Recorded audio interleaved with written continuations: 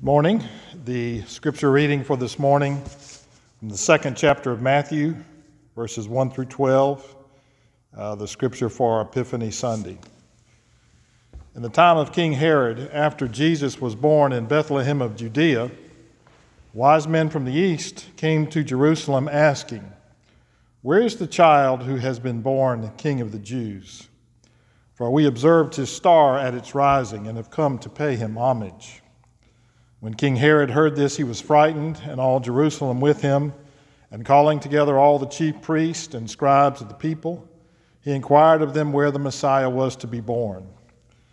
They told him, "In Bethlehem of Judea, for so it has been written by the prophet, and you, Bethlehem in the land of Judah, are by no means least among the rulers of Judah, for from you shall come a ruler who is to shepherd my people Israel." Then Herod secretly called for the wise men and learned from them the exact time the star had appeared. Then he sent them to Bethlehem, saying, "Go and search diligently for the child, and when you have found him, bring me word so that I may also go and pay him homage." When they had heard the king, they set out, and there ahead of them went the star that they had seen at its rising, until it stopped over the place where the child was.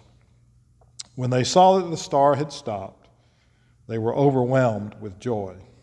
On entering the house, they saw the child Mary with his mother, and they knelt down and paid him homage. Then, opening their treasure chest, they offered him gifts of gold, frankincense, and myrrh. And having been warned in a dream not to return to Herod, they left for their own country by another road. This is the word of God for us, the people of God. So, it's finally here. That is next year, 2021. I know you've heard, like I've heard over the years, the expression, "Wait until next year." Sometimes expressed by certain sports teams that might be having a bad season. They might say, or their fans might say, "Well, just wait till next year." And next year comes, and sometimes it's better, sometimes it's not. If it is better, people say, "Next year is here." But anyway, next year is here. It's 2021. And we've been saying for, I guess, a number of weeks and months now, as we've gone through the pandemic, that we believe that in 2021 better times are ahead. I still believe that, and I'm glad next year is here. Brian Doyle, the writer, wrote an essay about our desire to win, our desire to achieve victory in tough times. And he talked about this idea of winning when we're facing adversity or tough times. And he said, maybe if we celebrate grace under duress rather than the illusion of total victory, we will be less surprised and more prepared when illness and evil lurch into our lives, as they always will. Grace under duress. I like that term, grace under duress. I think that's what we demonstrated in 2020, and I hope we can continue to demonstrate grace under duress. Now, in 2020, we went places that we did not expect to go. We took some trips in 2020 to places that we had not expected where we would go. 2020 could be described as, in one sense, the year that the Methodists left the building.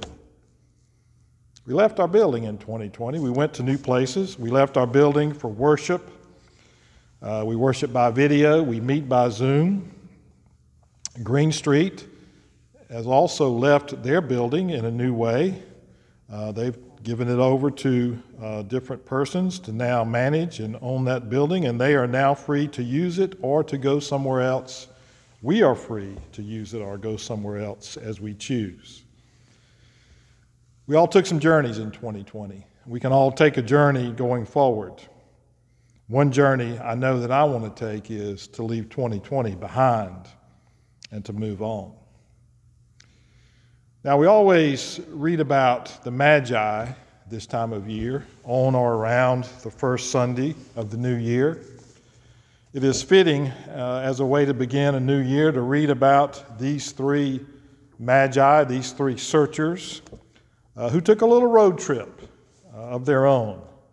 They took a little road trip to find God, following a supernatural event, a star, and creating fear and alarm within the power structure as they went searching for this newborn Messiah, and navigating through the attempt by Herod to involve them in his plan to kill this child. These three searchers went on a trip to find God. They started out without knowing for sure where they would wind up. They didn't know what the final destination would be.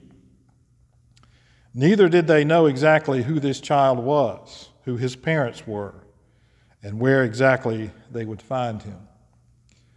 But they headed out believing that if they kept following the star, they would find the Messiah, the Christ child. And as Matthew tells us, they did find him, and when they found him, they were overwhelmed with joy.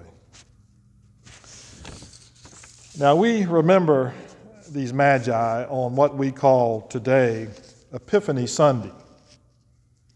Epiphany, and I looked it up, is defined as the manifestation of divine or supernatural being. That's definition one. So the manifestation of divine or supernatural being, that is God. And the second definition of epiphany was listed as a moment of sudden revelation or insight. That's the term that we use often to refer to having a sudden moment, having an epiphany, understanding something we didn't understand before. That's what we use and call the word epiphany. So as we think about the Magi on this Epiphany Sunday, it seemed like a good time to look at the year ahead. And here's what I want to do. And here's what I want to challenge us in Green Street and Main Street United Methodist Church. I want to challenge us to go searching this year. Let's commit to going to new places, just like we did last year. But let's commit to going to new places different from last year. I want us to start asking the question again that we ask in Forward Focus. And that question is, who is our neighbor? And over the next few weeks, I will be asking that question for us, who is our neighbor? And inviting us all to think again about the question that Jesus asked. You recall that Luke tells us about a time when Jesus was teaching, and he mentioned to this group that he was teaching that the commandments were to love God with all that you have, all your heart, soul, mind, and strength, and to love your neighbor as yourself. And as Luke tells us, there's a lawyer in the crowd, and the lawyer tries to press him on that definition of neighbor, saying, who is my neighbor? In other words, who exactly are you talking about that I need to be responsible for loving as I love myself? And Jesus answers, of course, with the famous parable of the Good Samaritan. We all know that parable of the Good Samaritan. We don't always know, however, the context or the background of that parable. That is the question of, who is my neighbor?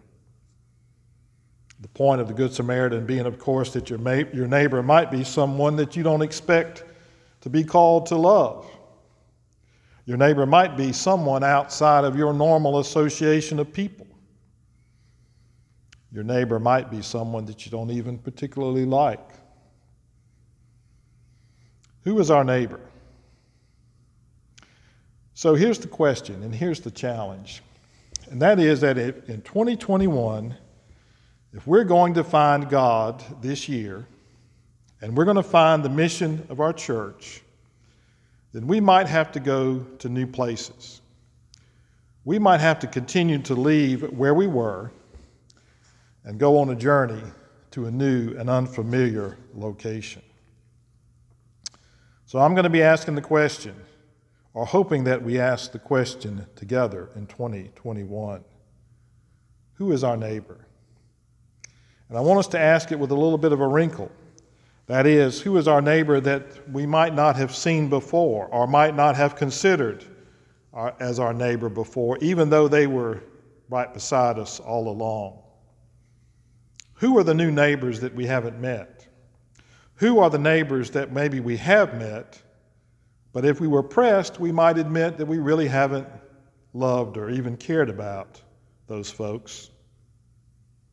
Who are our neighbors in 2021? Who will they be? In the year after everything changed, and in the year after everything has been disrupted by COVID, who will our neighbors be? So where will we go in 2021? Like the Magi, the question is, will we become those who have the desire to find God? Will we become searchers? Will we have the desire to go where God leads us? Because I think for Main Street, this will be a pivotal year, just like last year was a pivotal year for Green Street. And this year, in 2021, in the downtown area of Columbia, everything has changed over last year. Businesses have left, new businesses have come in, people have left, new people have come in. The question is, will we find our neighbors? And the even bigger question and the bigger challenge and hope, I think, is that if we accept that our neighbors are in downtown Columbia, then ultimately we are challenged to ask ourselves, how will we find God in downtown Columbia? And how and where and with who are we going to find God? And perhaps even more important, how are we going to help our neighbors in downtown Columbia find God? How will we help them to see God in us in 2021? So let's get ready. Our journey awaits. Let us pray. Lord, help us to be reminded that faith is a verb, not a state of being that is static and comfortable. We hear again that the star that led the Magi to the stable announced to the world that the world's Savior was born. Today we live in a world that is still covered in many ways by darkness and still needing to make that journey to the stable door. And so in 2021, may our lives reflect your light day by day as we seek to serve where you have placed us and as we seek to journey into new places and new ways of serving. This we pray through Jesus our Lord. Amen.